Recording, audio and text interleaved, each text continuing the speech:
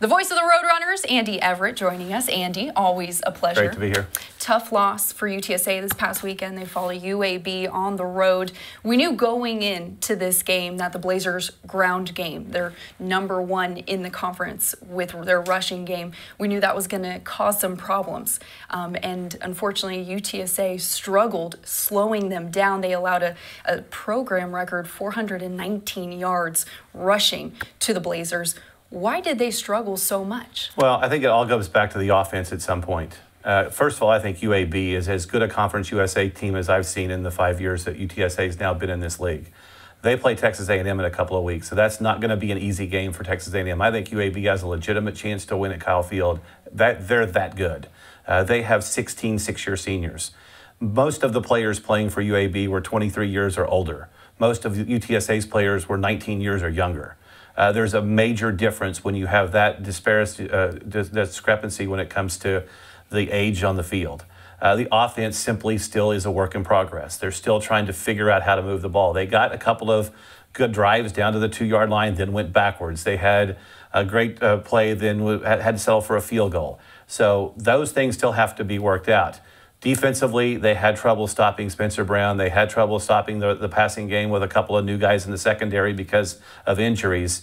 But when the offense cannot keep up, and that was going to be a game if UTSA was going to win, they're going to have to score in the 20s or the 30s and really keep UTSA's defense off the field, and they couldn't do that. They couldn't give them a break. Speaking of offense, we saw 3 different quarterbacks come in with Weeks, Gillens, and Grundy.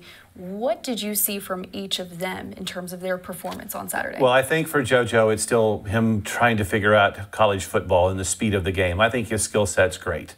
I think there was a stage in the game where he lost a little bit of confidence, so they brought in Cordell for a couple of series to kind of calm him down. Then Cordell got hurt. I don't know how seriously it was, but enough to where he had to come out of the game. They brought Jordan back in. He pretty much played until midway through the 4th quarter, and then they let DJ get some snaps just to get him back. And DJ looked pretty good at the time, but the game was pretty much out of reach at that point.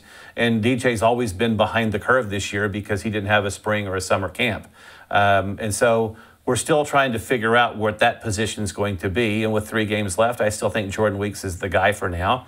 And they're going to try to groom him to be the guy for next year, trying to still win these 3 games to become bowl eligible.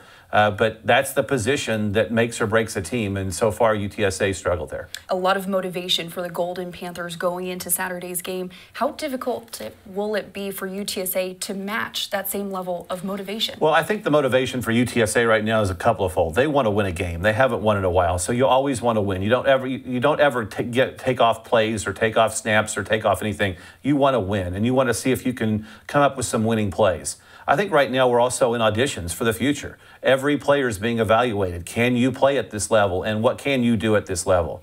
The UTSA defense is relatively young. Kevin Strong's going to graduate. Les Marua is going to graduate. CJ Levine, Daryl Godfrey are seniors. Pretty much everybody else that plays is back next year. So the defense is still going to be great going forward. So they're also trying to solidify their spots if they're a veteran. And the young guys are trying to find a way to get more playing time because of the opportunities that will be presented to them the rest of the way. Like you said, a very, very young team. We'll see, have to wait and see when they play FIU this Saturday. Andy, thank you so much. You're welcome.